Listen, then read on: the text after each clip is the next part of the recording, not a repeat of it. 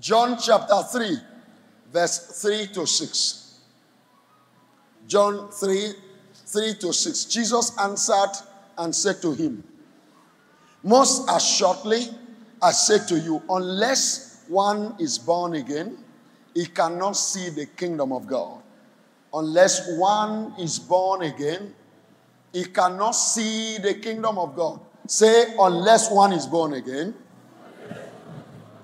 he cannot see the kingdom of God. Say, unless I am born again, I cannot see the kingdom of God. That's profound.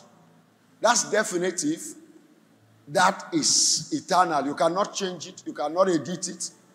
Your relationship with a pastor, with a bishop, your relationship with government and authorities and powerful people cannot change this.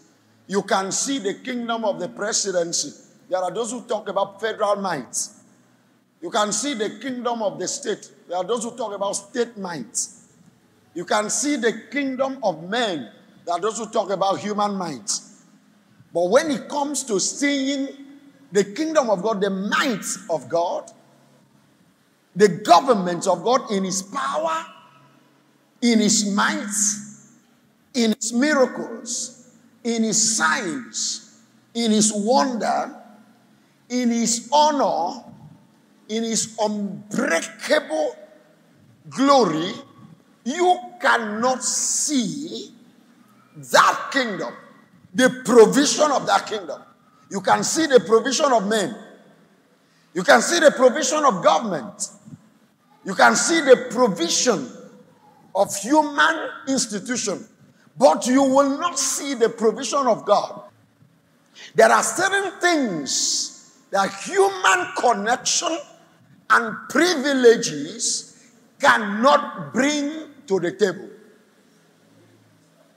It reaches a point in life that nothing else works unless you see. That is what Christ brought us.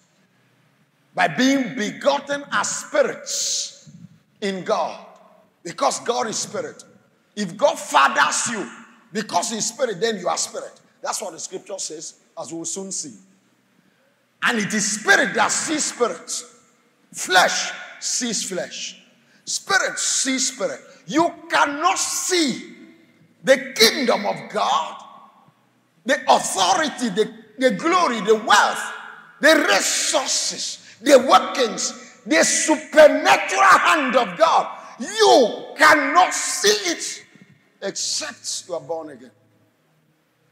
And I've been saying being born again is not living a good life, not cheating on your wife, not stealing anybody's property, not defiling yourself in immorality, being honest. That is human goodness. It is morality.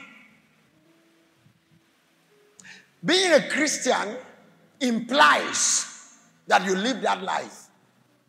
But that life in itself, my hands are clean. I don't steal somebody's property. I don't have problem with somebody's wife. I don't have issues with people's children. My hands are clean. That is human goodness. It's not being born again.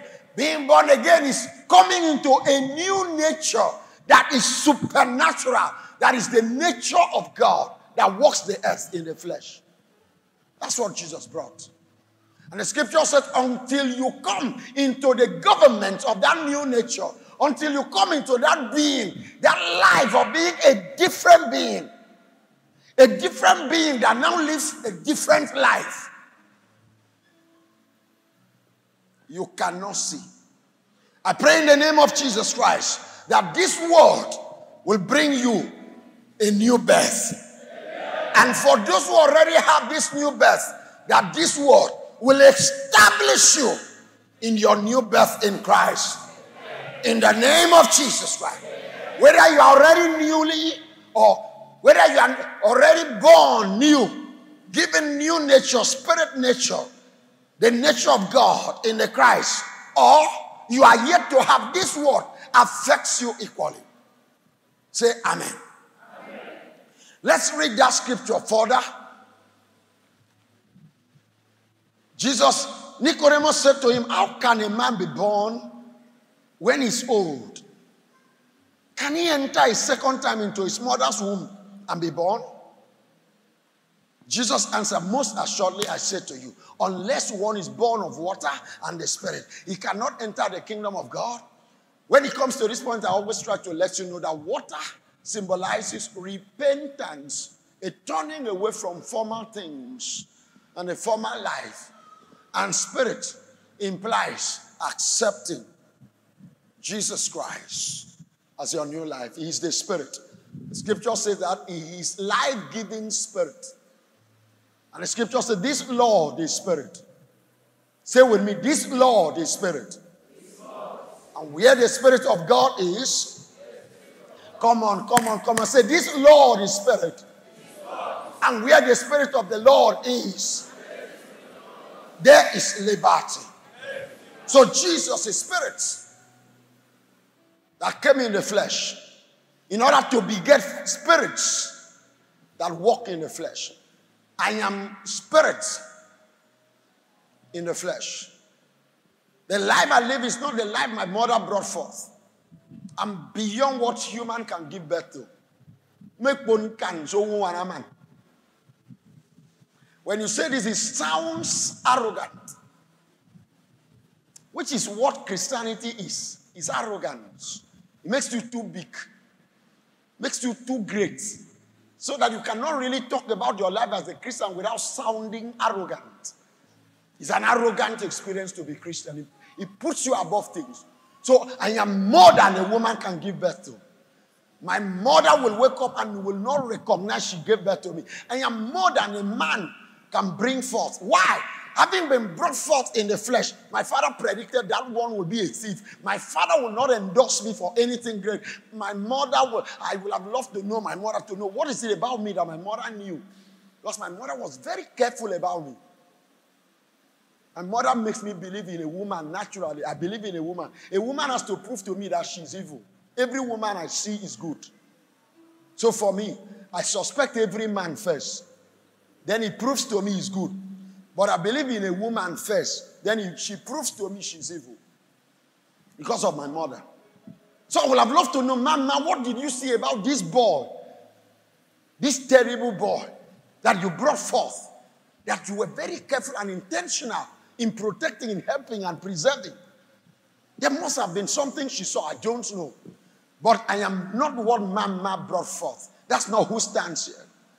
I am what God brought forth in Christ. And because I'm a spirit, I am spirit. I don't know about you. When I'm talking about this, so that you can apply it to yourself. And if it doesn't fit in, find out how you can fit in. I'm beyond a woman can bring forth. I'm beyond what a man can bring forth. I'm beyond what a genealogy can produce. I am more than the history of a family. Sir, I am God's history on earth. I am of God's ancestry. So I'm a descendant of Jehovah on earth. So I'm born of God. I am God's spirit living in the flesh. The same way that Jesus was spirit living in the flesh. So that's who I am. That's who I've been brought forth to be. That's the life I live. This is what makes me who I am. It is on the confidence of this and the basis of this that I talk, that I live, that I marry, that I have children, that I pastor you. So it is on the basis of this I go to the ends of the earth. So Make bone can subo wabiat. Sir, I'm beyond what humans can destroy. I am the only one who can destroy me. Why? I'm born of God. Sir, that's who you are. The problem is not God. The problem is you seeing. So 2 keys about manifesting the life of spirit. Go back to that scripture. It says, most assuredly I say to you, unless one is born again, cannot see the kingdom. Next verse. Go to verse. Nicodemus, how can man be born a second time? Will you go to the mother's womb? Jesus answered, most assuredly I say to you, unless one is born of water and the spirit, he cannot enter the kingdom. So the first one, he cannot see. The second one is he cannot enter. So when you see, your life changes. When you enter, your life changes. Stories and conditions change instantly when you see and when you enter. So the greatest striving of a believer is in seeing and entering. When you see, you are affected, depending on what you see. When you see the mystery of God's healing, cancer falls to the ground. I'm not talking about when you pray. I'm not talking about prayer I pray for you. I'm not talking about a prophet prophesying, a healer healing you. I say when you see. When you see, you can argue with a doctor. And the doctor tells you, go and live for 3 weeks, prepare to die. And you tell the doctor, I'll meet you in 30 years. You can't with certainty because of what you see. You say, I cannot unsee what I see. This seeing we are talking about is spiritual seeing because God is spirit. And this seeing is in the place of you walking as spirit. Not walking as a church person, not walking as a religious person. Why do we fast? Why do we pray? Why do we study? Why do we sit here? For you, it's social thing. You just come. It's an opportunity to grow into seeing and to grow in the grades and the level of seeing. Sir, there are people who see in fat. There are some people who see heaps of sand. Some people see hills. Some people see mountains. But others also see mountains of mountains. Depending. So if you see a heap of sand, you have seen an elevated height. When you see a hill, you have also seen something. But when you see a mountain, you have seen another thing. Depending on what you see, your mind is affected. Your life is affected. So the whole thing of being in church, of studying the Word of God, of praying and fasting, is to invest in the spirit you so that you can see. Because this thing we are talking about is not somebody saying for you. The lie of religion in this part of the world is prophets saying for you and manipulating you up and down. You don't have a life. Go out today, you go out. Don't go out today. Don't greet that person. The day you greet, you die. You don't have a life. When you see, death will see you and we. You know, death can we. And apologize for coming to you.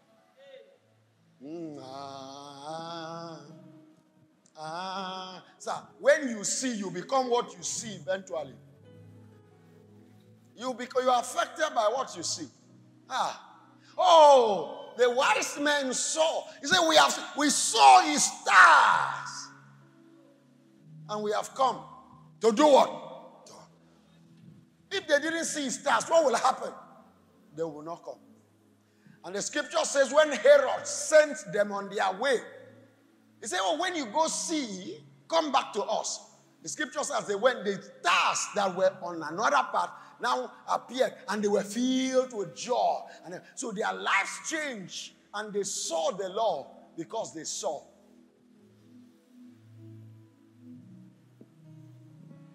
You will see. To see means to recognize, means to witness. Witness means to have evidence. So when the scripture says, unless you are born again, born in the spirit, you cannot see the kingdom of God, means you cannot experience. So for those who are born again and you have not experienced, you have not recognized, you have not witnessed the kingdom of God, then there's a problem. Let's end up. The second part of that scripture says, unless you are born of water and the spirit, you cannot enter the kingdom of God. So we talk about seeing as encounter, seeing as awareness, seeing as being affected, seeing as encounter, as experience, as perceiving. What does it mean to enter? The word to enter, eis, the Greek word eis, means to access. When you talk about access, it means you can go in and take possession of something. You can go in and have what is there and have fellowship when there is a serious event at a social level or governmental level, you need to have a pass. There are certain weddings you don't just show up because you love wedding. You must be granted access. It's the invitation gives you access. What that means, whatever is going on in the party, in the event, is completely kept away from you if you don't have access. That also means with that card, you have access. You can go in and the doors are thrown open. Everything that is available, you have a share in it. So, when Jesus Christ said, unless you are born of water and the Spirit, it means you cannot enter. The kingdom of God means you cannot share in what the things that are available in the government of God. Sir, there is endless treasure, wealth, riches untold, power, wonder, holiness, righteousness, everything of God available in God. All you need is the access to enter. So being born of water and the Spirit, repenting from sin and accepting Jesus Christ as Lord and Savior in spirit and in truth, and living the life that is the new life to honor God, it makes you enter, walk into a pool, walk into a pool of resources that are only available in God. What Dangote does not have. Dangote had all the might to bring about refinery. Right now, the element of darkness in Nigeria is bringing Dangote to stand still.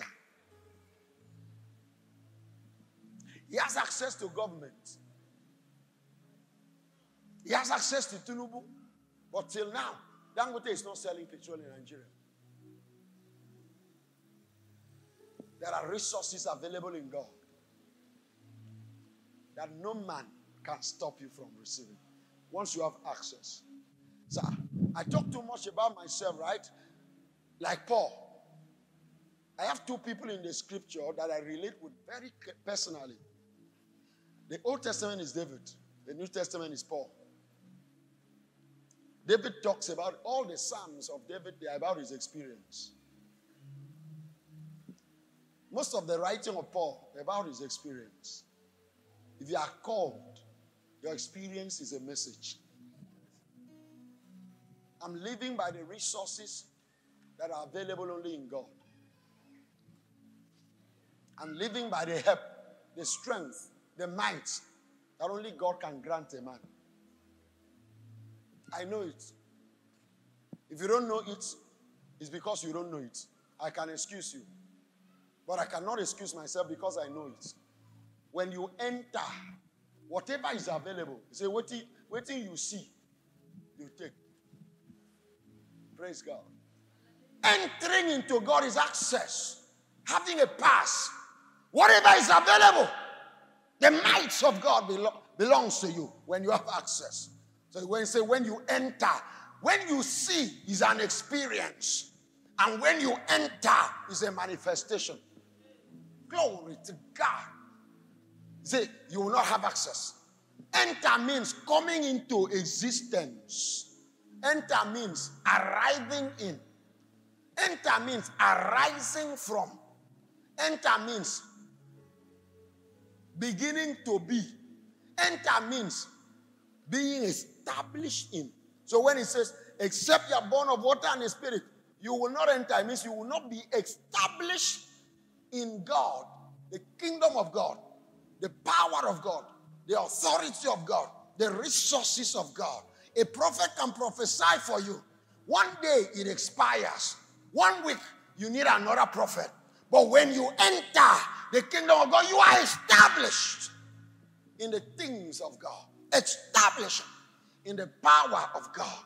There are certain news that I don't expect in this life. There are certain things that they don't break my heart. There are certain things that they don't worry me. Why? I am established in God. Patrick Grace Henry is the president, Grace Family Commonwealth of Champions. Worship with us every Sunday in any of our services. Rising Stars Assembly by 7 a.m. and Champions Family Assembly by 9 a.m. Heard live on Planet 101.1 FM and Spectrum TV at 10 a.m.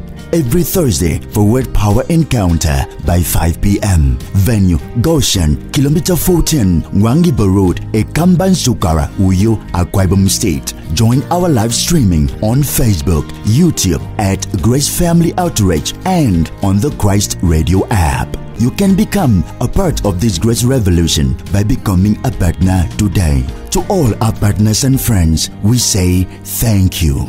For partnership, please call 0907-383-8742. For prayers, counseling, and inquiries, please call 0818-043-3225 or 0803-671-5303. Grace Family, raising champions from ordinary people.